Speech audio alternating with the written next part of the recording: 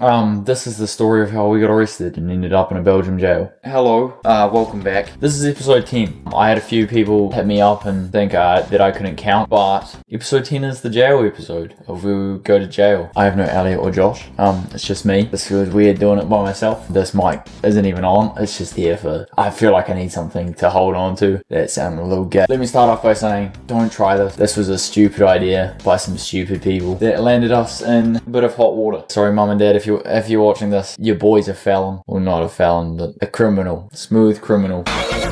Let me take you back to when we were in the beautiful country of Belgium. If you're not aware, there's this massive festival that goes on every year called Tomorrowland.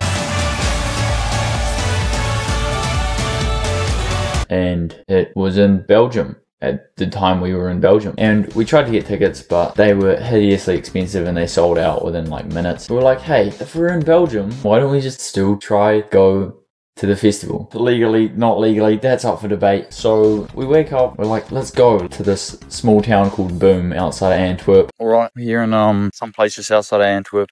We're just scouting out some good spots to try sneak into the Tomorrowland. It's just the biggest festival in the world, so probably minimal security. Yeah, I'm sure we can just stroll in. A lot of walking ahead, it's very well locked down. This will either be the best idea we've ever had or by far the worst one. If we end up in jail and you don't see a video in the next couple of days, you know what happened to us. We circled the whole perimeter, got stopped a couple times, and they're like, what are you doing? We're just looking at the area, bro. Chill out. Which they didn't believe. They just told us to pretty much fucking get lost, mate. Which we never take no for an answer. That sounds wrong in different circumstances.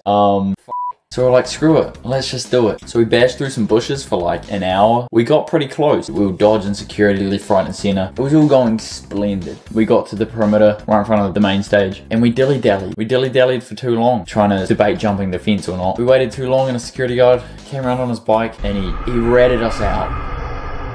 We were like, ah, shit, tough, we got caught. You know, they would just kick us out. How wrong we were. They chucked us in a paddy wagon and questioned us. That was fun. Took our fingerprints, took our palm prints. They like got the side of the palm. Found that really odd. We got mugshots as well. I was trying to find the mugshots, but I could not find them online. So they took all our stuff and they drove us to Antwerp jail, where they locked us up for, I think it was 15 hours in total. We didn't get fined or anything, but I honestly would have rather taken a fine. It's just a concrete room. There was one guy in there when we went in. By the end there was about 15 other dudes in there. They all spoke French, so we couldn't understand them. So we're just trying to sleep in there and you can't because it's just concrete. They give you a blanket but it's too cold still. The food was just bread and cheese. And you'd think it'd be good cheese because you're in Belgium. No, they held us until the festival finished. We ended up getting out at like 5 AM and they just dropped us back to the festival. And we took the car and drove it to Amsterdam, which was like a 2-hour drive I think. That's when Josh and Elliot got fined like 150 euros each for sleeping in the car. It wasn't the most pleasant of nights. The jail system definitely works. I don't want to commit any crimes. Like 15 hours in there was bad. Imagine spending like years in there. Look at me, bro. Do I look cut out for a prison? I'm the first guy getting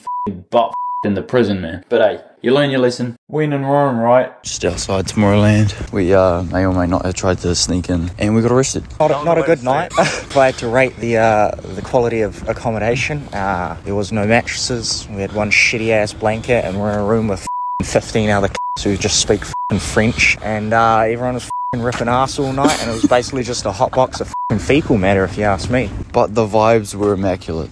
That's all that matters. And we're out now. We're walking to the car.